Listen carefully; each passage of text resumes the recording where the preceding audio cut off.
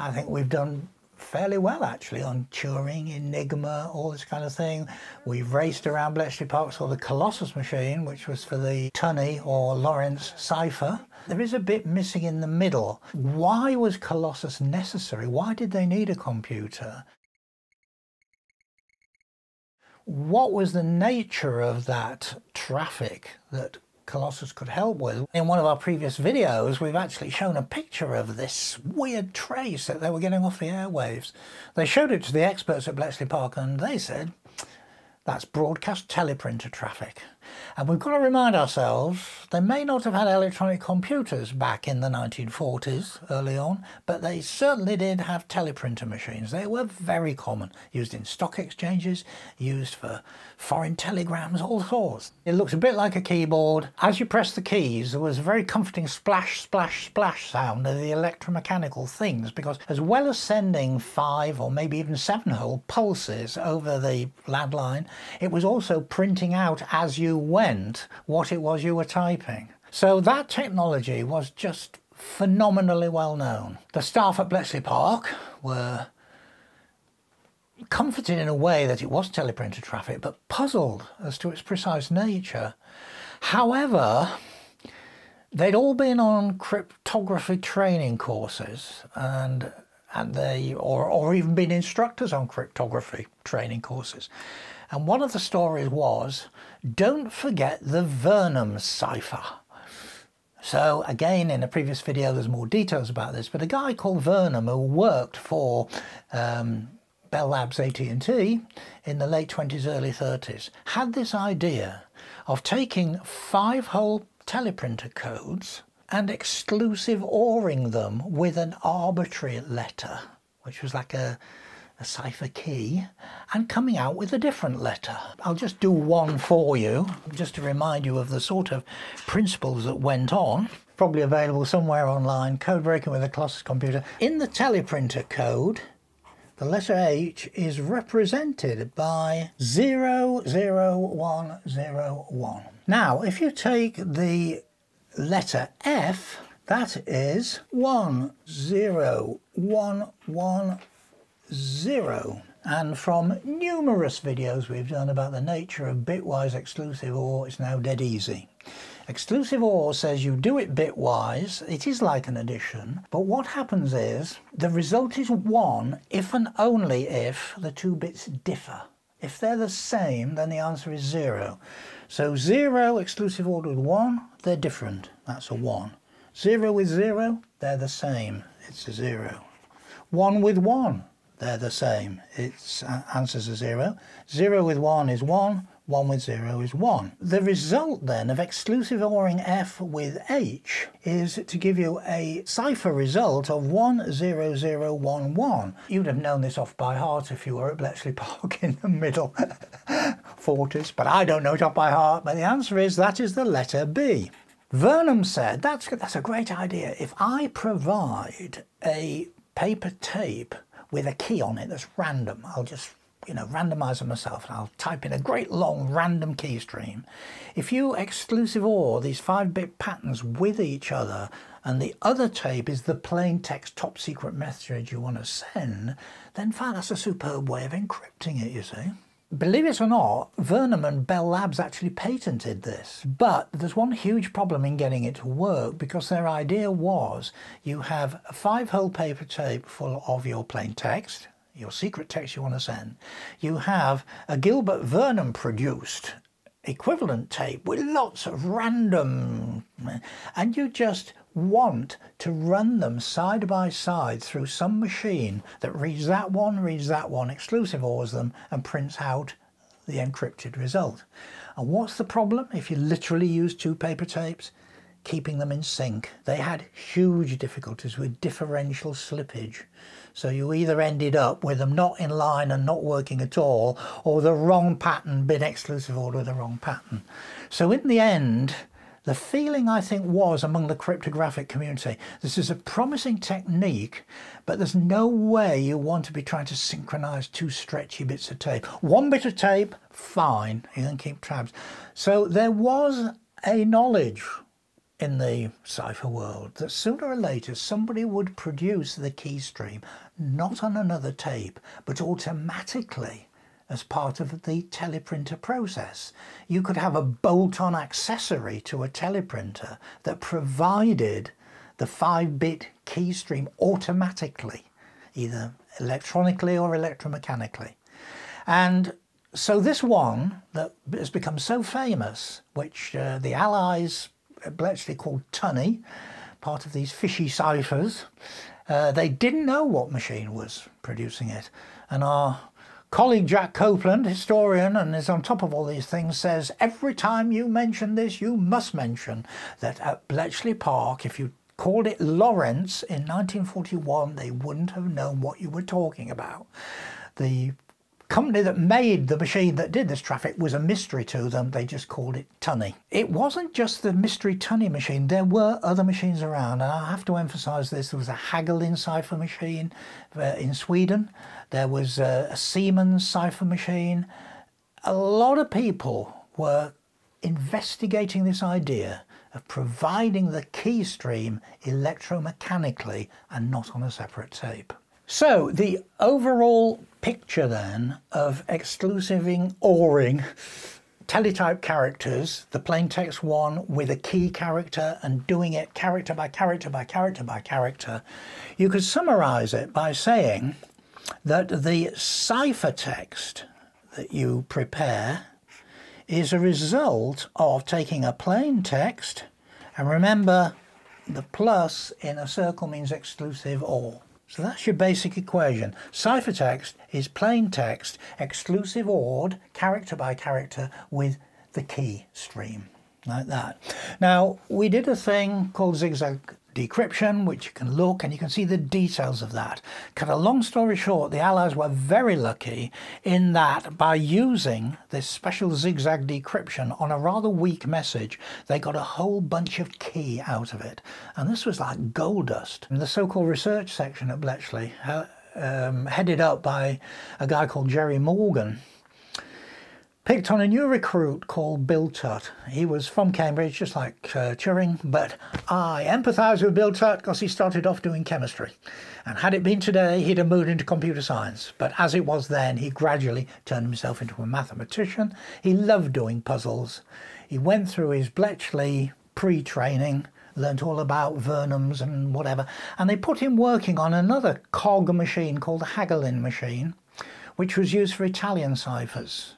It turned out to be rather simpler than Tunny, and it was good training for him. They'd got tons of stuff from this mystery machine, which was defying analysis. Bill Tutt was given the chance to make a name for himself by having a go at it. The only extra information that Jerry Morgan gave him was the following. He said, do you know, the Germans, just like we encountered on the Enigma in the very early days, are actually sending us the initial settings. Before we got these 4,000 characters, the Germans sent out what we are calling the indicator, and it's passed into fame and infamy. The indicator, I always pronounce it to myself as H-Quib Pexi Z-Mug. What you'll find in the literature is people don't want to say it. It's called Z-Mug or Z-Mug, whichever side of the Atlantic you're on. And with my mid-Atlantic persona, please forgive me for switching from one to the other just like that. So Z-Mug, Z-Mug, was the indicator setting at which they had this lucky break and could get the key. Morgan said to Bill Tutt, he said, you know, the weird thing is we've looked at these settings, they're always alphabetic, and if we're assuming that it's a bit like the Hagelin and there's lots of teeth on there and all this kind of stuff, they're only ever using 25 letters, except in one of these positions. I can't quite remember which it was now, I think it's the fifth one along. In that position, there's only ever 23 alphabetic letters. We've saved up all the indicators we've ever had, and on that position, they only use 23 letters out of 26. So, with his training in mind, Bill Tutt said 23 is a prime number. Interesting. I wonder if, a bit like the Hagelin machine, this thing is actually using cogwheels on each of the bit streams, 5 parallel bit streams of a 5-bit character, perhaps it's using different wheels on different streams and messing about that way with the patterns of 1s and 0s that gets exclusive ORed, you know, as part of the key generation exclusive OR thing. I wonder if this is a cogs machine, if there's a 23-tooth wheel somewhere. But then the rest are at 25, right? 23 times 25 is 575. Yeah, let's start investigating. Now I think at this stage, before we get stuck into what Bill Tuck did, we need to talk about possibilities of repetitions depending on the number of cogwheels you've got. Let me put it to you like this. Suppose you have 2 very simple cogwheels indeed, so simple they'd never ever be used in cryptography, but in some sense these things are on a common spindle like that, and every time that rotates it moves on 1 position. In fact, I'll use a red pen. I'm saying that this first wheel has only got 2 possible positions. It can either be there or it can be there. There's a rod, if you like, flipping from being upright there to upright down there. This one, the fact that it looks like a Mercedes-Benz logo is purely coincidental. This one has got 3 possible positions. Let's call these 2 positions on the 2-toothed wheel A and B. Those are the 2 possible positions. On the car logo, whatever that brand is, I don't know, let's just call it 1, 2 and 3. The start position we can characterize as being A1. Then we click the spindle and it moves on to the next stop position. A will turn into pointing downwards and being B. The 1, on the other hand, on the other one will just go to 2. So you get A1, B2. One more click. B will go back to A, but 2 will go to 3. A3. One more click. You'll go from A to B again, but the 3 will go back to 1. B will go back to A again, 1 will go to 2. A will go back to B again, 2 will go to 3. And finally, back to A1. May not look relevant, but it is. This is looking for repeats. When does a pattern repeat? And it depends on the number of teeth on the wheel. So one looks at this and you think, all right, A1, how long before it comes back to being A1? 1, 2, 3, 4, 5, 6. Oh, what a coincidence. We've got a 2-position wheel. We've got a 3-position wheel. 3 times 2 is 6. It's easy. Instant mathematics. It's obviously the case that all you do is multiply the number of teeth together. Nope. Even Sean shaking his head. Not quite. Causation, correlation. Causation and correlation, yes. Those of you who are numberphile fans, this is trivial stuff. You know it off backwards. But for those of you less familiar, let's just now develop it 1 stage further and be the devil's advocate. But this time we'll turn the motorized logo into being a cross shape. It's a 4-position cog here, and I'll number it 1, 2, 3, 4. Now since I've done this earlier, I'll write out the sequence for you as to what happens here. It goes A1, B2, onto A3, onto B4, and back to A1. So what's the repeat length? 4. But look, there's 4 on that, there's 2 on that, it ought to be 8. Why isn't it 8? Why is it only 4? And the answer is, there are factors in common. This is 2. That is 4. 4 is not a prime number, it's 2 times 2. So the factor of 2 is a common, it's like doing lowest common denominators in, you know, when you're combining fractions, you try and find out what's the thing on the bottom that's got everything in it, but is as small as possible. And that is what is happening here. You don't want cogwheels with factors in common, because otherwise your repeat length will be a lot shorter than you ever imagine. Finally, I'll just draw out the possibility for you. We'll do a 3 with a 4. And now we've now got A, B, C. 1, 2, 3, 4. What is the overall length of the repeat cycle? And the answer is it's 12. And you look at that and you say, 4 times 3 is 12. But 4 isn't a prime number. So why is it working out okay again that you do just multiply them? The answer is that 3 and 4 are what's called relatively prime. Although 4 isn't a prime number, it doesn't have any factors in common with 3. So therefore, relatively prime, sometimes called coprime, the story will go then on the numbers of teeth on these wheels we think in this machine. They'll either be a prime number, or if they run out of prime numbers and the prime number of teeth getting a bit big, the next best thing, because it is safe, is to use relatively prime numbers. And in the long run, we will find, in this thing we're going to talk about, that one of the cogs has got 26 teeth on it, which is not prime, but it's 2 times 13. So long as that has no factors in common with anything else, that's equally safe. So this then was the backdrop of what they were expecting, what Bill Tutt was expecting.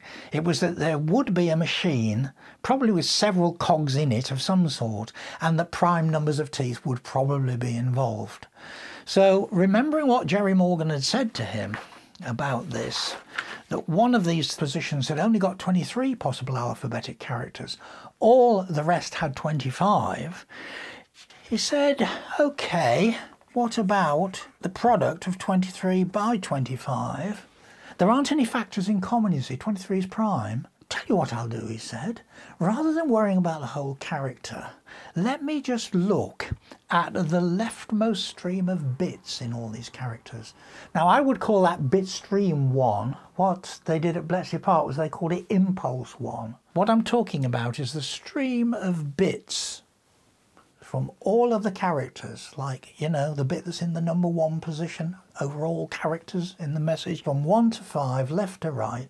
He started off with what he regarded as bitstream 1, the leftmost one. He said, remembering my training, which said, if you think there's going to be repeats, have a look for them. And he said, well, why not do 2 at once? If I do 23 times 25, I might be able to spot vertical runs happening every 23.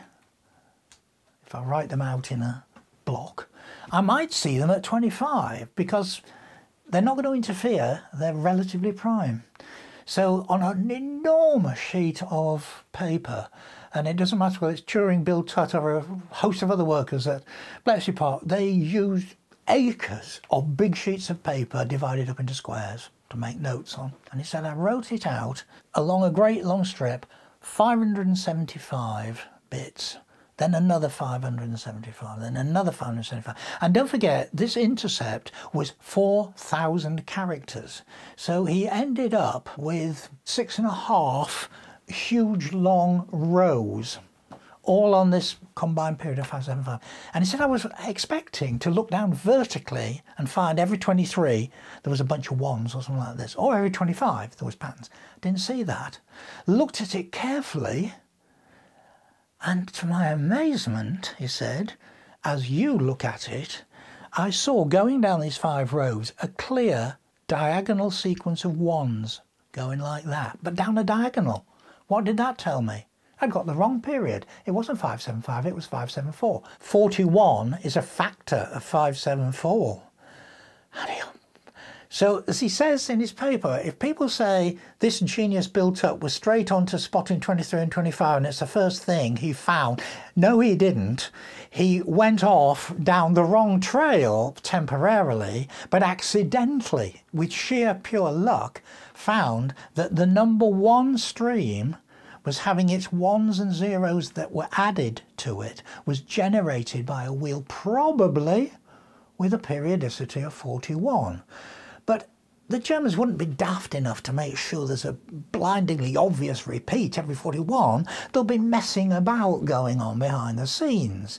It will be 41, but it will perhaps be disguised, but maybe they didn't totally succeed in disguising it enough. Armed with 41, what he then did said, right, I'm going to write down all of these sequences now, not on a 575 grid, but on a grid of 41. So he writes out this impulse stream of 1s and 0s, but the tradition at Bletchley was to use dot for 0 and X for 1.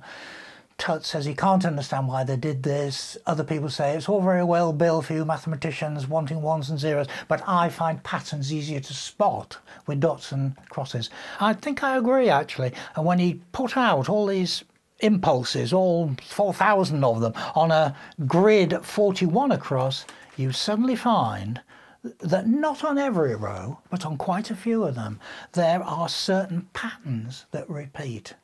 So the message from that is, yes, there is a wheel with 41 teeth is involved, but there's almost certainly some extra stage where it's trying to disguise what's going on.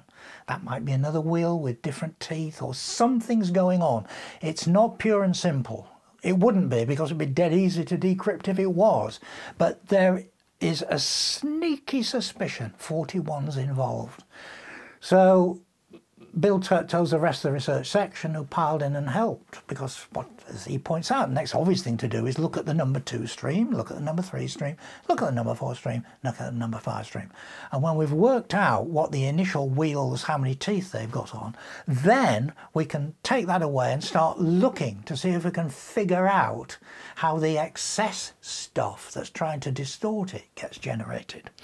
And to cut a very long story very short, after a few weeks' work of probably 10 or 11 people, what they finally came up with was in this diagram here. They decided that initially your stream from your teleprinter was put through 5 distinct cogs, one for each bit stream or impulse. The numbers of teeth were 41, 31, 29, 26, 23. So as Tut says, eventually, if I'd not discovered the 41, I would have proved what a genius I was, because 23 is there. It's just that it's on stream 5, not stream 1, but it is there, right?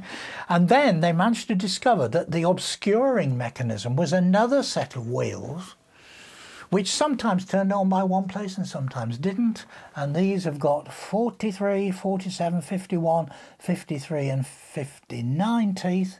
And the eagle-eyed among you who will watch every single morsel of number file will immediately jump on our necks and say 26 isn't prime.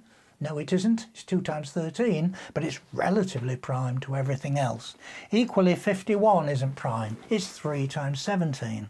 Fine. So if you use other relative primeinesses, you can't have 2s or 3s involved in their factors because they're taken up now. But that was it. These 2 extra wheels at the bottom. See, that was another thing. They could sort of understand why 10 wheels, 2 sets of 5s, well, what do the other 2 do? The other 2, in a very complicated way, determine whether this second set of wheels moves or stays still. And I think the Germans were hoping that by that mechanism they would confuse the Allied decryption effort even more, because the first set always move. You do a character worth and you go click and they all move on, but they've got different numbers of teeth on them.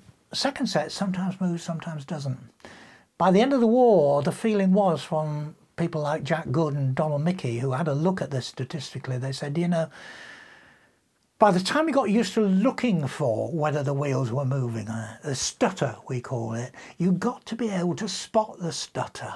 And it was such a landmark, once you were really familiar with it, that the Germans actually did themselves a disfavour. They'd have been better off not to put it in. They managed to get all of that structure out of it. What they realised was their next big task was to say, OK, we know the number of teeth on each wheel, but what we don't know is the patterns on the wheels of 1s and 0s, that they are contributing to the exclusive OR key characters. So that was another great long journey, because they knew that on the haggling machine, so it's probably similar on the Tunney machine, that on every cog there was a little slider which you could set up or down. And in one position it contributed a 0, but if you put it down it always contributed a 1. So can you imagine going the task of setting this wretched thing up? You've got all of these cogs with all these teeth, and if you add up the total number of teeth, there's several hundred. And every one of these positions has got to be set up with a 1 or a 0, according to this instruction manual, Do you think they change them every day? Not a chance. They only changed the wheel patterns once a month. You've got the indicator that tells you what the wheel settings are. You can work for a whole month on trying to work out what the wheel patterns are, and once you've got it, you can decrypt like mad. What would happen if they ever stopped saying, let's not put the indicator out, it only helps them? Well, it doesn't help them, it's totally secure, but it's pointless to put it out, just like on Enigma. So in the early to middle of 1942, they stopped putting out the indicator. Oh dear, calamity. And I should caveat this by saying I'm going to be talking in general terms. Each operating system, whether that's Windows, Linux, macOS, iOS, BSD, insert your favourite operating system here that you probably